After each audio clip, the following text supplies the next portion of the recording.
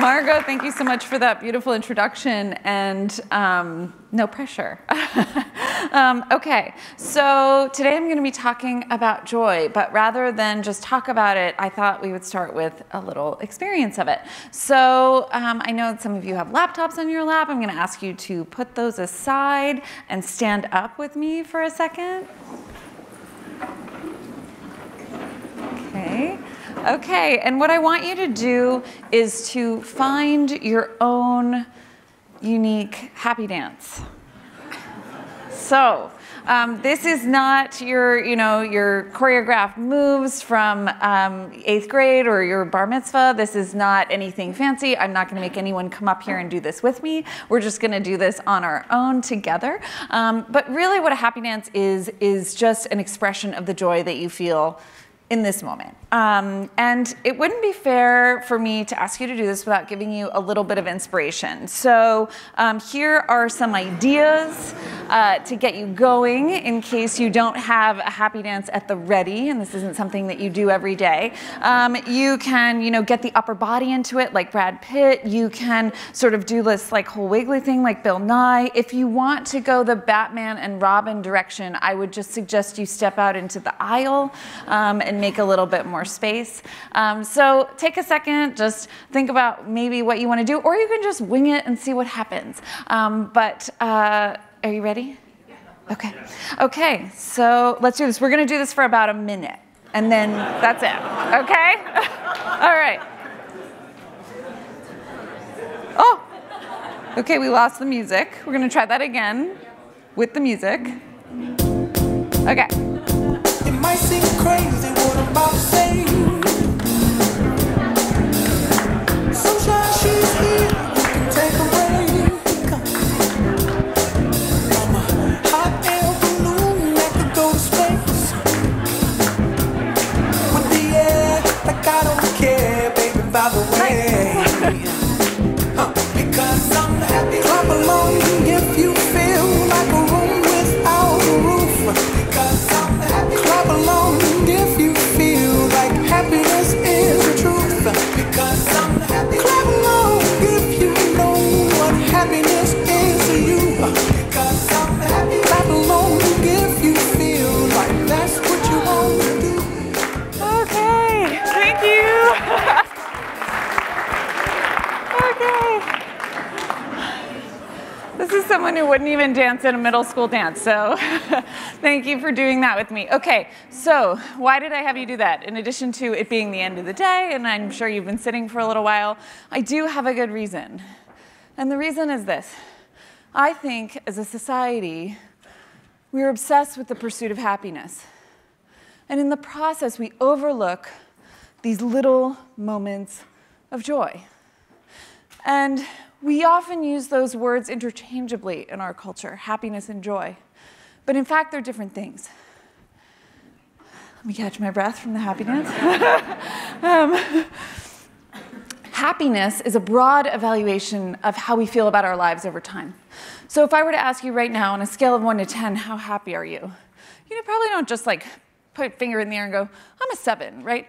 You have to think about it. You have to think about how you feel about your work. What are the quality of your relationships? How do you feel about your health? Do you feel like you have a sense of meaning and purpose in your life? But joy is much simpler and more immediate. The way that psychologists define joy is as an intense, momentary experience of positive emotion. We can measure it through direct physical expressions, things like smiling and laughter and a feeling of wanting to jump up and down. That feeling of wanting to jump up and down is actually a technical thing. It's one of the ways that scientists measure joy in the lab. So while happiness measures how good we feel over time, joy is about how good we feel right now, in the moment.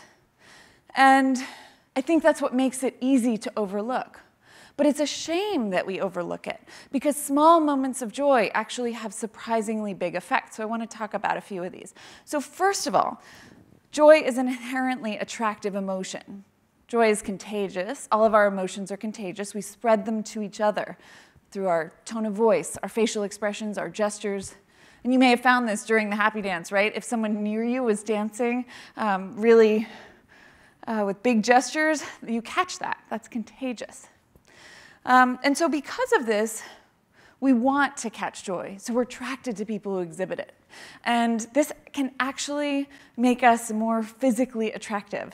So scientists have done studies. They take these computer-generated faces that they've generated to be average looking, which they make smiling, and faces that are supposed to be like really, really good looking, that are not smiling. And what they find is that the genuinely joyful faces are considered more physically attractive than the supposedly really, really good-looking, stony-faced model faces. So when we exhibit joy, it makes us seem more physically attractive to other people. And this can actually have business implications. So salespeople, when salespeople exhibit genuine joy, and it can't be fake, it has to be real, we spend more time browsing in a store, we are more likely to give higher customer satisfaction ratings, and we're more likely to return for a repeat visit. Joy also sharpens our minds. So when business people make decisions, research shows that when they're in a state of joy, they make better decisions than when they're in a neutral mindset. That joyful leaders have more engaged teams, and that their teams act in a more coordinated way and produce results with less effort in the process. Some research actually shows that we're up to 12% more productive in a state of joy. And so I think while we often think of joy as a distraction from our success, in fact, it can be a catalyst for our success. Joy also opens us up to new ideas. I think this one is really important for you all as marketers, thinking about how we get people to try new things and take risks on something that they don't know already, that's maybe a little out of their comfort zone. So one of the theories behind the evolution of positive emotion is called broaden and build. And the idea behind broaden and build is that our negative emotions evolved to narrow our focus, to help us deal with immediate threats and challenges.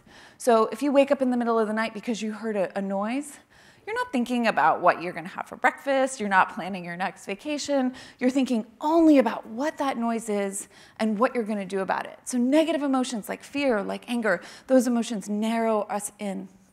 But positive emotions like joy broaden our focus out. They enable us to learn, to play, to grow, to connect, to try new things.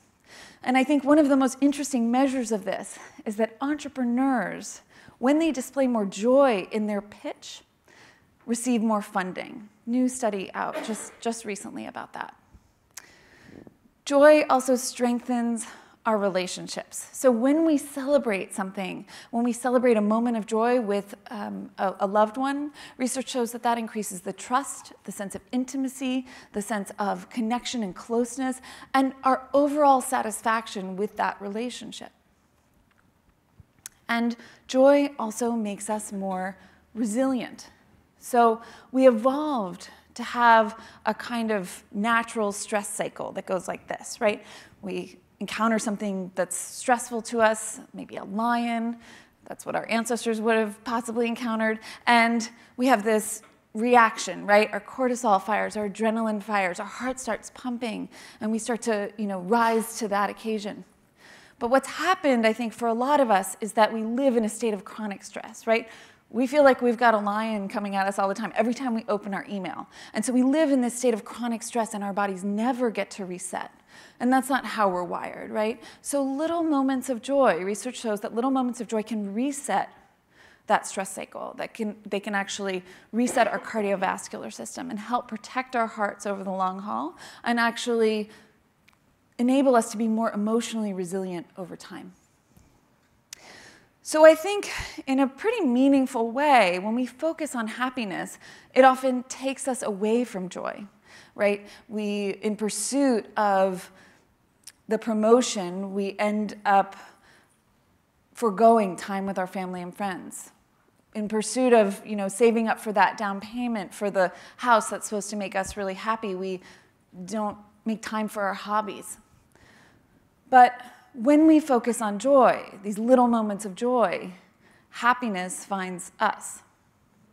Now, I didn't know any of this when I first started studying joy, and of course I didn't actually set out to study joy at all. I'm a designer, and it was in my first year of design school, not far from here, at Pratt Institute, when a professor made an offhand comment. He said, "Your work gives me a feeling of joy." And not from material things, like the things I was designing. I think I'd been taught to believe that those things were supposed to be superficial, and joy was much more lofty. So I asked the professors, how do things make us feel joy? How do tangible things give us this intangible feeling of joy? And they couldn't answer the question. And so this launched a journey, one that I didn't know at the time would take me 10 years to understand how the physical world relates to this mysterious, quixotic emotion that we call joy. And what I discovered is that not only are they linked, but that the physical world can actually be a powerful resource to us in cultivating happier and healthier lives. So when I first started out, I really wanted to answer this question first. Where does joy come from? And I started asking people I knew, and even people I just met on the street, about the things and places that brought them joy. And right away, I noticed a pattern. I noticed that certain things started to come up again and again and again. And they were things like cherry blossoms and bubbles, swimming pools and tree houses, hot air balloons, and googly eyes,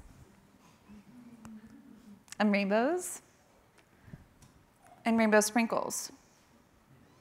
There's something about these things that cuts across lines of age and gender and ethnicity. They're not joyful for just a few people, they're joyful for nearly everyone. They're universally joyful. And seeing them all together, it gave me this indescribably hopeful feeling. The sharply divided, politically polarized world we live in sometimes has the effect of making our differences seem so stark as to be insurmountable. And yet underneath it all, there's a part of each of us that finds joy in the same things. And though we're often told to dismiss these things as just passing pleasures, in fact, they're really important because they remind us of the shared humanity that we find in our common experience of the physical world. But I still needed to know, what was it about these things that made them so joyful? I had pictures of them pinned up on my studio wall, and every day I would come in and look at them and try to make sense of it. And then one day something just clicked. I saw all these patterns, round things, pops of bright color, symmetrical shapes and repeating patterns, a sense of abundance and multiplicity, a feeling of lightness or elevation. When I looked at it this way, I realized that, yes, the feeling of joy is mysterious and elusive, but we can access it through tangible physical attributes, or what designers call aesthetics, a word that comes from the same root as the Greek asthenomē, which means I feel, I sense, I perceive. What these patterns were telling me is that joy begins with the senses. And so I started calling them aesthetics of joy, the sensations of joy. And I gave them names that related to the kind of joy that they seemed to elicit. And I started to notice more of them, like freedom, the joy we find in nature and wildness and open space. Magic, the joy we find in things we can't quite pin down, like light shattered into a rainbow through a prism. Surprise, the aesthetic of contrast and the unexpected. Celebration, the joy we find in a moment of intense revelry, where it feels like the joy is so intense it's going to burst out of our bodies. It's the same thing we see when happy dancing, where our arms go up, right? And the same thing when our team wins. Arms go up, our bodies expand. And we often see expanding shapes in moments of celebration. And renewal, the aesthetic of blossoming and growth and potential. All in all, I identified 10 of these aesthetics of joy. And this became kind of like a palette or a field guide. Each one of these is a trigger that connects the physical world to the emotional one inside of us. And in the wake of this discovery, I noticed something, that as I walked around, I began spotting little moments of joy everywhere I went. It was like I had a secret decoder ring for joy, and now that I knew what it looked like, I was seeing it everywhere. I started calling it joy spotting, and I put a hashtag on it because that's what you do, and invited other people to do it with me. And I found that people were doing it, on their walking their dog, on their commute, while taking their kids to school. And it became a kind of shared mindfulness practice, a way to tune your attention to the joy that you find in your surroundings, to know that anywhere you are, you can actually open your eyes and find something that can lift your own spirits. And at the same time, I noticed something else, that if these are the things that bring us joy, why are they so missing from so many places in our world? Why do we go to work here? Why do we send our kids to schools that look like this? Why do our cities look like this? And this is most extreme for the places that house the people who are most vulnerable in our society: nursing homes, hospitals, homeless shelters, housing projects. How did we end up in a world that looks like this? We all start out joyful, but as we get older, being colorful, being exuberant, these things open us up to judgment. When adults exhibit their joy, they're often dismissed as childish or superficial, or too feminine, or self-indulgent. And so we start to hold ourselves back from joy. We separate work from play. We feel like we have to dress and act our age. And I think it's really important to realize that this is a deep cultural bias. This is not something that just a few of us feel. This is baked into our culture.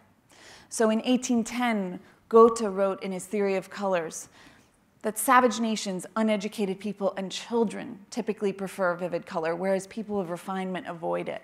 So he's setting up an equation there, right? That to express joy in one of the most visible ways is to be juvenile, is to be ignorant, primitive. And then Adolf Loos, writing at the beginning of the modernist movement, he basically equates ornament. And he says freedom from ornament is a sign of spiritual strength. So he's equating the embellishment that is a part of so many different craft traditions. And he's saying that that is a kind of moral looseness, right? So he's setting up a moral equation. And so it's no wonder that we have banished joy to the edges of our world. We've pushed it out to amusement parks and beaches and playgrounds and nature preserves and maybe hotels and resorts. And everywhere else was left to languish. So this got me thinking, if the aesthetics of joy can be used to find more joy in the world around us, couldn't they also be used to create more joy? And so I started finding people who were doing this, like a mayor of a city in Eastern Europe called Tirana, the capital of Albania, who was elected in the year 2000. Albania was the poorest country in Europe, and Tirana had been devastated by organized crime and corruption. The treasury was so bankrupt that he couldn't even afford to have the garbage collected, so garbage just piled in the streets. And he started painting these vibrant designs on the downtown buildings. And right away, he found that people stopped littering in the streets, that the shopkeepers started to remove the metal grates from their windows, saying that the streets felt safer, even though there were no more police on the streets than before. And then people began paying their municipal taxes. And 5 years after this painting project began, the number of businesses in Tirana had tripled, and the tax revenue had increased by a factor of 6. So that was one example. But then I started to find people doing this much closer to home. So for example, these schools transformed by the nonprofit Public Color, which is based right here in New York City. They go into underserved New York City school districts, and they transform the schools with vibrant color. And what they hear from principals is that graffiti disappears, that attendance improves, and the kids say they feel safer in these painted buildings. And this squares with research conducted in 4 different countries, which shows that people working in more colorful work environments are more alert, more confident, and friendly than those working in drab spaces. So though the color is just on the surface, it has effects that go much deeper. Why would this be the case? as I started to trace back our love of color, I found that some researchers see a connection to our evolution. Color, in a very primal way, is a sign of energy, a sign of life.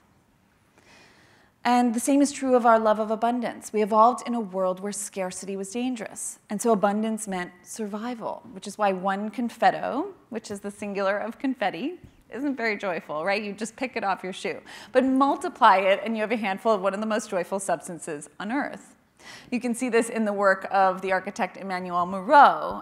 This is a nursing home she designed, and this is the room where residents visit with their families. And what the staff told me is that families actually spend more time visiting with their relatives since this room was redesigned. And what about all those round things I noticed? Well, it turns out neuroscientists have studied this. They placed people into fMRI machines and they showed them pictures of angular objects and round ones. And what they found is that part of the brain called the amygdala, associated with fear and anxiety, lights up when people look at angular objects, but not when they look at the round ones. They speculate that because sharp angles in nature were often dangerous to us, we evolved an unconscious sense of caution around these shapes, whereas curves set us at ease. And you can see this in action in the newly redesigned Sandy Hook Elementary School building. So after the mass shooting in Newtown, Connecticut in 2012, the town decided to tear down the building entirely, and the architects, Fagals plus Partners, were hired to build a new one. And they knew that they wanted the building to feel secure, but they also wanted it to feel joyful. So they filled it with curves. There are waves running the length of the building, squiggly canopies over the entryways, and the whole building actually bends toward the entrance in a welcoming gesture.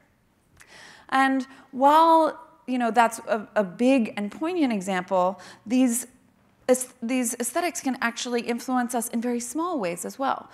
So for example, logos. Research shows that when companies have round logos, it affects the customer service perception, that we actually believe that a company is going to be more responsive to our needs and more likely to support us when a company has a round logo versus an angular one. So small details can actually still have these effects. So I think the takeaway is that joy isn't just something we have to find. It's also something we can create. And I think, for me, I find this really comforting because, and I think for a brand, I think it's a very achievable thing to think about, because I think happiness is big and abstract and hard to promise. But one more moment of joy in someone's day is a very honest and I think a very, very generous promise to make someone. So how do we do this? I mean, I think one of the ways to start is to think about this actually as a palette and start to think about, what types of joy are inherent in your brand, in your product, in the things that you offer, and how do you dial those elements up? I'm not going to go through each one of those today, but what I do want to do, in case this is something you can go deeper into, I have lots of free resources on my site and a book. But if you wanted to start right now and you didn't want to go into all the detail, I wanted to give you 3 ways to start. So the first is this idea that moments become memories. So I think when we often think about experiences and creating experiences for people, we think about trying to make them more seamless. We think about the experience as a whole. I saw this a lot with my IDEO clients, right? We try to reduce the friction, take inconvenience out of the process, make it as effortless and seamless as possible. But that's not the way that we end up remembering things. So we measure our lives in days, but we remember our lives in moments. It's the little moments that stand out. And so I'd encourage you to actually, while it's important to focus on streamlining a journey, it's also important to make certain moments stand out. And there's research that shows that there are 3 moments in particular that stand out. The peak of the emotional experience, the emotional high of a journey is going to stand out to people. The end of a journey, the last moment that they have contact with you is going to stand out. And the unexpected moment, the thing that they didn't see coming. And I want to give you an example of this from a friend of mine who recently took his family to London. I had dinner with this couple recently, and they were telling us all about this trip. And they had, they ate in some good restaurants, and they had a nice time. But there was one moment that they could not stop talking about. So to set the stage, you are You're on a plane, you're on a long haul journey, you're waking up after a very short sleep on your hop over the pond, and this is what you see.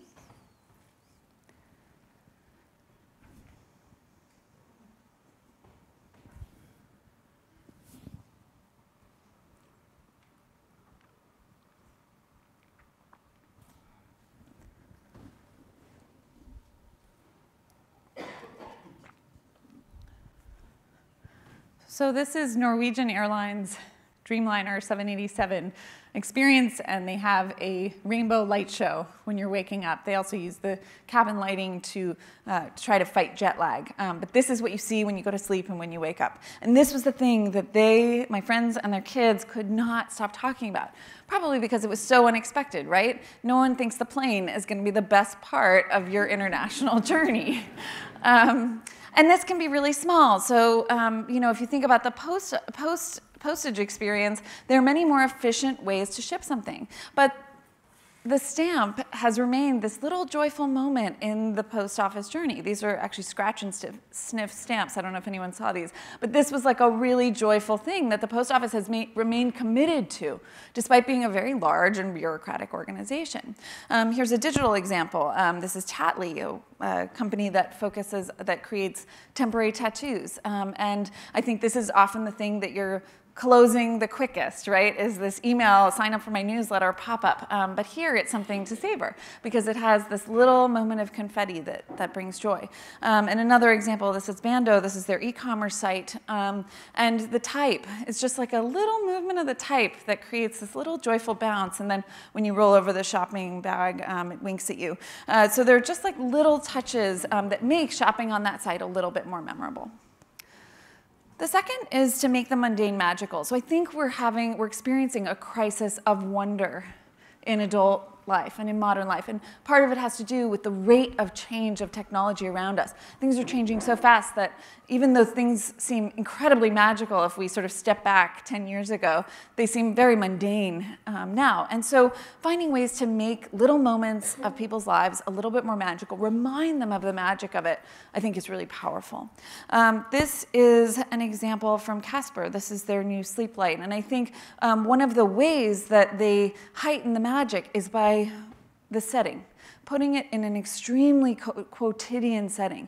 The more that we juxtapose the magic with the sort of mundane realities of every day, the more magical these devices feel. And then this is another example. This is Blueland. This is a company that makes refillable cleaning products. So you buy the bottle and these little effervescent tablets, and you make your own cleaning supplies. It's sort of an eco-friendly model for cleaning supplies. And what I think is really interesting about this is, so you drop the tablet in, there's the magic of watching it change color, watching it fizz. So there's like a little childhood magic in this. But what's really interesting to me about this is they're making you do more work. Right? They've just offloaded a whole bunch of work onto you because you now have to make your own cleaning products. You don't get to buy them ready-made from the store. So this is less convenient, but something can be less convenient and more magical at the same time. And then the last point is to help people unlock their most joyful selves. So I think we often think that we have to manufacture joy. And that's a lot of pressure to think that we have to create experiences out of thin air. But if we recognize that, as I said before, we all have this joyful self within us, we all were born joyful, and that impulse is still inside of us, then what you are doing is actually trying to let that out. You're creating ways to let that out. And so I think it's worth just talking very briefly about the 3 barriers that I've noticed in my work to finding joy in daily life. First is awareness. We don't find it very often, so we forget how, and we forget what brings us joy.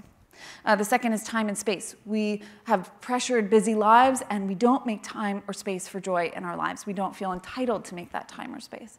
And permission. We feel like being joyful or expressing our joy is self-indulgent. And so we don't feel permission, we don't feel entitled to do it. And I think a brand that does this really well, that addresses all these barriers really well, is Target. So if you look at their product, it's always about sort of giving people more awareness of the things that could bring them joy. feeding them little ideas. Every time you go into the store, you leave with something you didn't think you needed, right? Because there are all these little ideas for things that might bring you joy. The second is the store, right? Time and space. They create a space. When you are going to Target, whether online or in the store, you know that you're going to experience joy. It creates a boundary around it.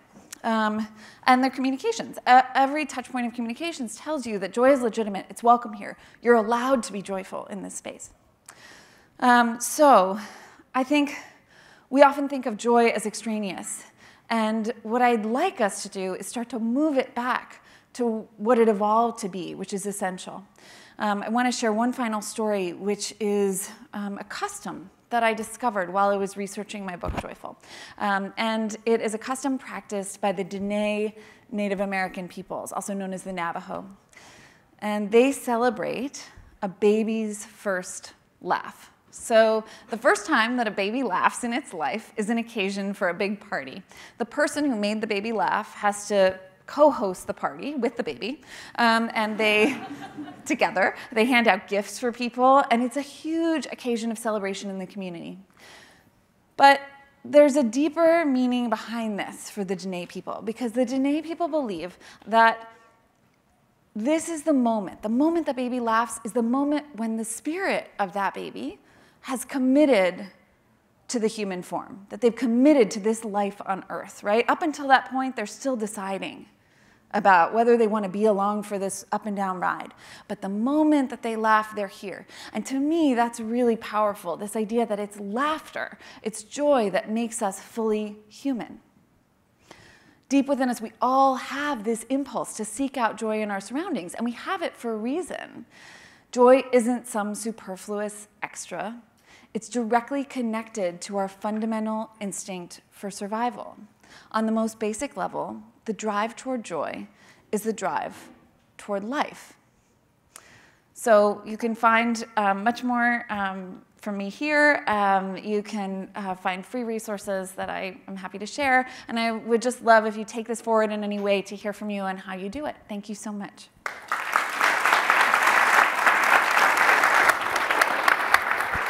Need this?